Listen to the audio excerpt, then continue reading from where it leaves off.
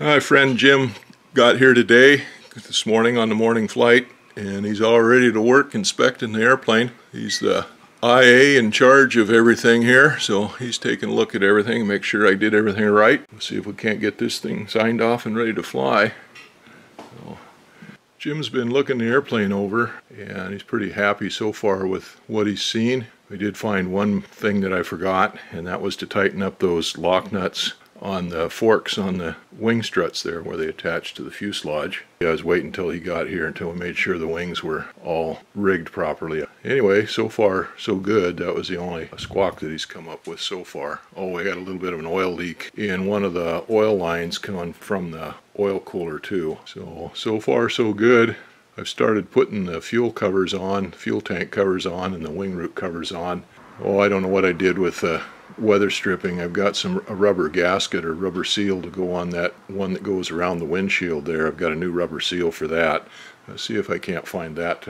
That's got to be glued onto that fairing. Anyway, we're coming along slowly but surely. Jim's health is not real good, so he can't get around very good, and he's not very fast, but he is a good mechanic and a good inspector. So, well, the mechanic's all finished with his inspection. Everything looked pretty good, he said. The only fault that I had was those not tightening up those nuts on the strut forks, but everything else, he says, looked pretty good. So I'm starting to put everything together now.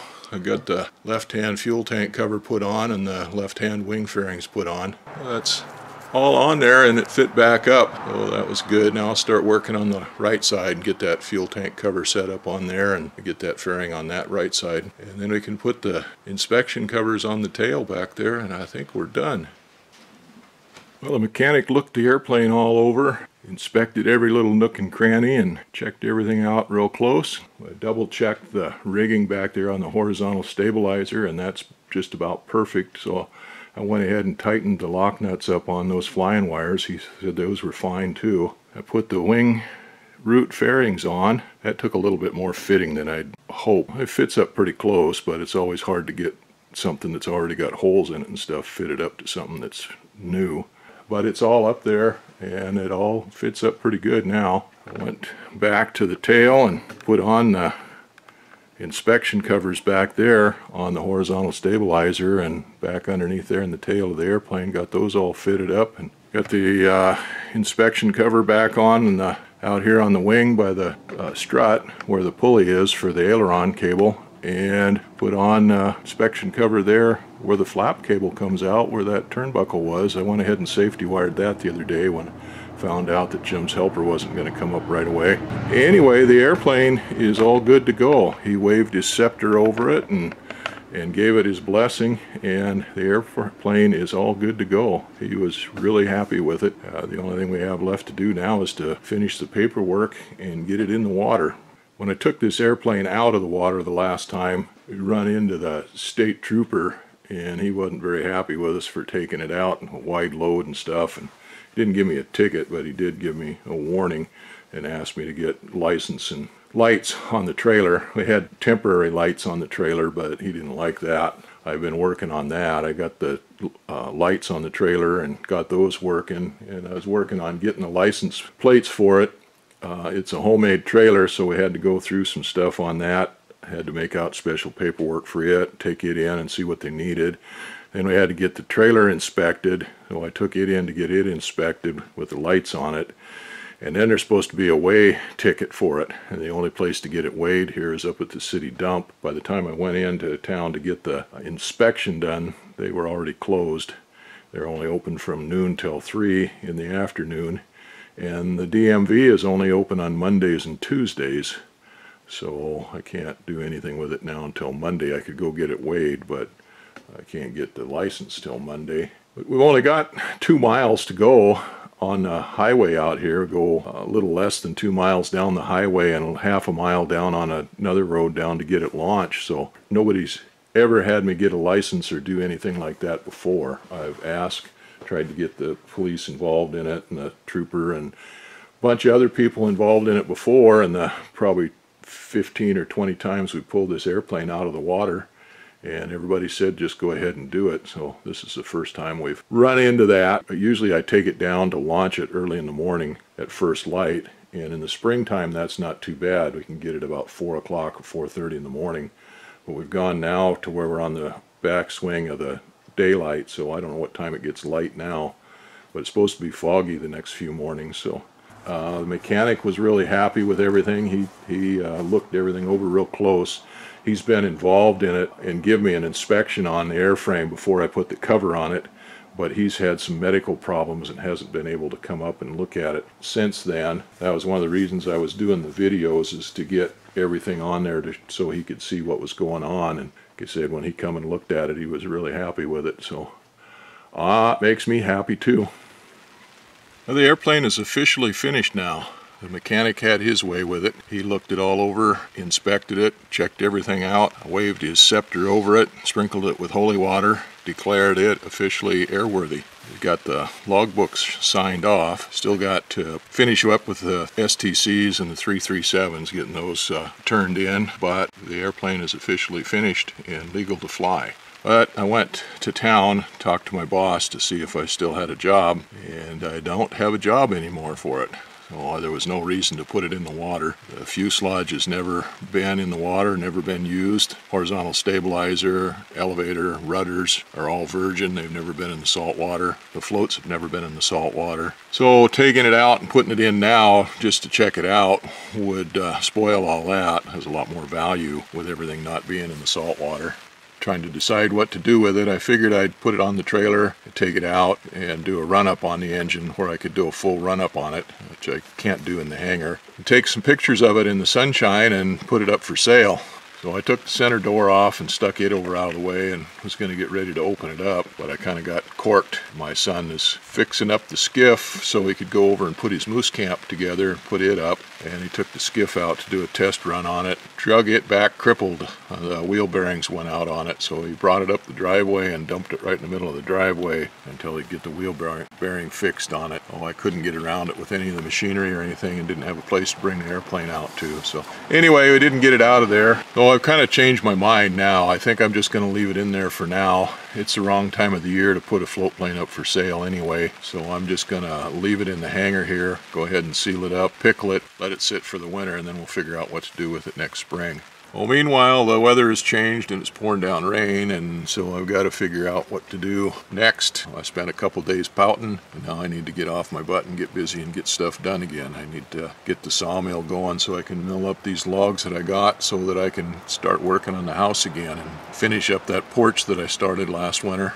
Like I said, I got to quit pouting and get to work. I want to get the engine in the airplane pickled up and covered back up and put away, put the door back on there. So the airplane project is all finished now, and I'm not sure what I'm going to do with it. We'll figure it out next spring, whether I put it up for sale or what. Can't afford to fly it. $900 a month on Social Security just doesn't go far enough to support an airplane habit.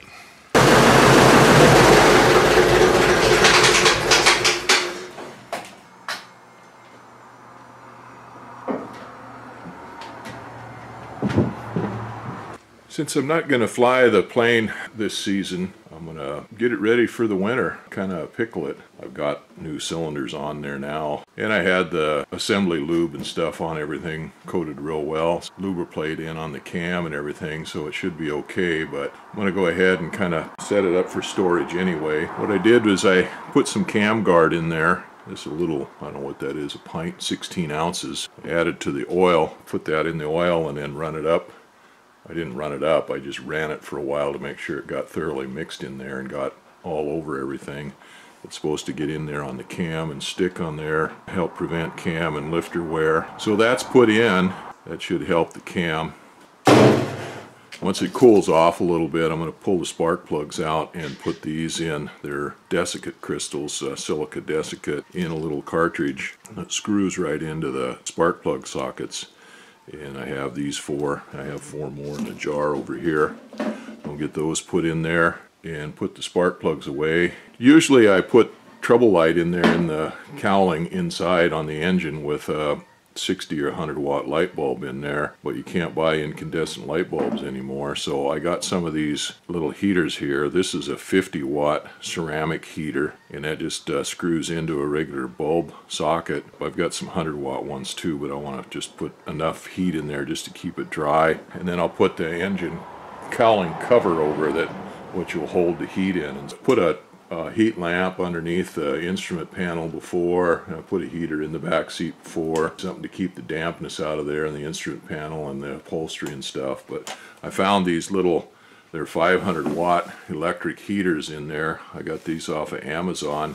They were 16 bucks a piece for the blue ones, and then they had orange ones or red ones or something else for 19 bucks a piece. I don't see where the color makes any difference on them, so I just got the blue ones.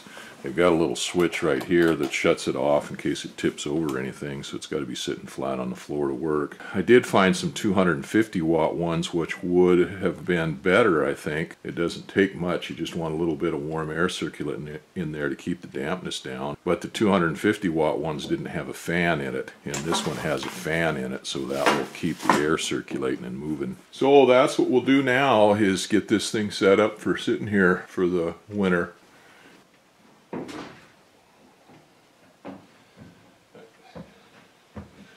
One other thing that I'm going to do is take the battery out, and I'll set it over here and put it on the charger. I always like to take my batteries out of my equipment and stuff when in the winter time when I'm not using them, and charge them up. Some people like to put a charger, even a trickle charger or something, on their batteries when they leave them.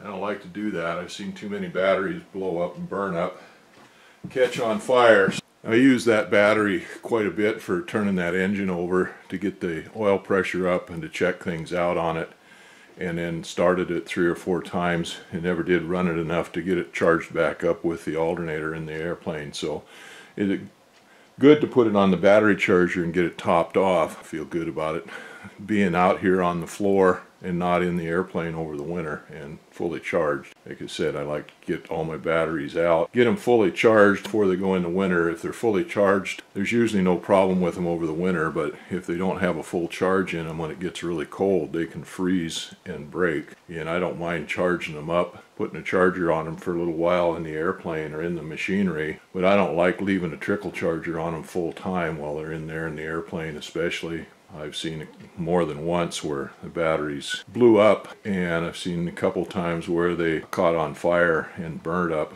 the piece of equipment they were in. So this is what I've done with the heater. Set it in there on the seat. I originally had it sitting there on the floor just in front of the seat up underneath the instrument panel, but I got to thinking, I don't know whether that heater has a shut-off on it or anything like that, a thermostat on it or anything like that. And if it's just on all the time, it may get the floor hot there in front of it. Eventually that stuff, sometimes if you have heat on it long enough, it'll get hot and char and even start a fire on the wood. So I got to thinking about that, decided to set it here on the seat. And then the same thought went through my mind that if it's sitting there on that seat, it could blister that paint and maybe get it hot. So I got a piece of cement board and then set that heater on that. It should be okay, but just to make sure it'll be okay, I've got it setting like that. So that it's blowing, it's working. The heat coming out of it is not very much. You can hold your hand on the front of it. Probably no problem with it, but just to make sure that there's not, it's going to be in here unattended. And the last thing we want is to fire or anything like that. I got the cushion set back there on the back seat, and that should keep them from absorbing too much moisture and getting mildewy or anything. So I'm going to close this up now, close this door back up and everything, close that area in, and that should work pretty good. This is what I've got here. That's my trouble light, my automotive trouble light, and I've got that little ceramic heater unit in there. I've just got it set in underneath the cowling there. I've got it well away from anything that could burn, and so it's kind of directed up on the sump around the oil. I got it up off the cowling on the bottom and routed the cable out through the cowling so that it could go out to where it plugs in. Now I've taken out the spark plugs on the right side here and put these desiccate crystals in there. This is what they look like. You see, they look something like a spark plug. They just have a plastic housing, and they've got a screen inside of them there, and they're full of the silica crystals. I went ahead and put them on all four spark plug holes here on this right side, and I'll do the same thing on the left side. I'll take out all the spark plugs and put these in all four holes, all four cylinders. They come in kits of 4, so like on a 4-cylinder engine, you could just take out either the top or the bottom plugs or whatever, and put them in there, and they just thread right in the spark plug hole. They have a neoprene or rubber gasket on the bottom of them, so you just screw them in finger tight until they seal up. I just stick these in the oven at about 110 degrees or so, whatever the lowest setting I can get on the oven to run, and leave them in there for a couple of days to dry out. That silica just recharges itself. But I got to looking at these, and they're actually threaded in there, so you can actually unscrew that top portion of that chamber and dump that gel out of there and refresh it with new stuff, or dump the gel out of there and cook it until you cook the moisture out of it. I put the engine cover on over the cowling. That's a 185 engine cover. I have a Supercub engine cover, but it won't fit on this airplane because this 180 horse engine is a wider deck than the 150 horse engine or the standard Supercub. But that 185 cover fits over there pretty good. That covers up everything pretty tight. So the airplane is all set up for a long winter's nap now. All done with it till next spring sometime.